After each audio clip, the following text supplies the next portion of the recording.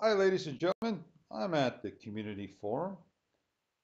This person asks a excellent question. How can I switch to different views without spinning around using the 2D? Person answered, these are the things you can do, and so forth.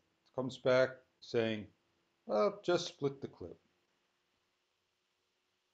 Gives the examples. So what we're going to do is go a step further, open up 360 Video Editor, and there are a couple of ways to go about this. Now, hopefully I won't pick a long, tedious video. Let me clear out my library. Let me open up my file. And this video here should do. Not too long. Bring it into the timeline.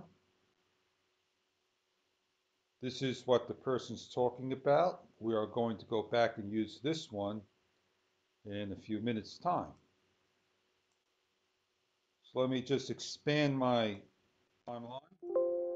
Close this out. Don't need it right now. I'm going to split this, argument's sake, say that's where I want to split it, and right there is where I want to split it. I'm going to mute my timeline. And this is the video I want to work with. So we need to go into Tools, View Designer. You're going to have to go back and forth. Watch a video, split it again, start to go to your Y rotation axis, and I want to be in the picture. I want to zoom in on me. Click OK. This is prior, and that's me, zoomed in. Finishing up, going back to the original position. I didn't play it, I just dragged my mouse. Now, can I drag this in and 360 project show up? No. So I'm going to have to delete this. I'm going to show you in 360 form how to do something similar to this. Click 360 project. You're going to do the same thing, split your video. Do forgive me if I don't zoom in.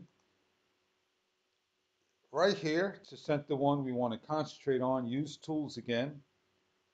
360 start, view, setting. I'm now able to do 360, make you start and look where I want you to look. So now, when my video starts, this is what you're going to see, the back lens.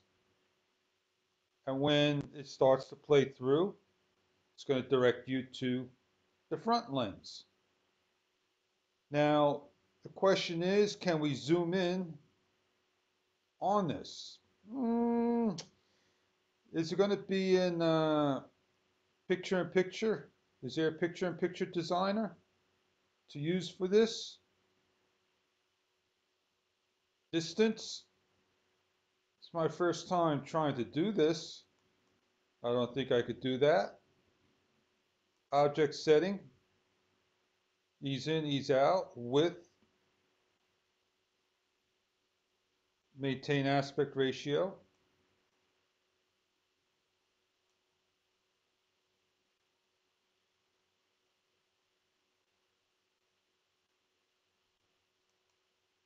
I don't want to go in too much.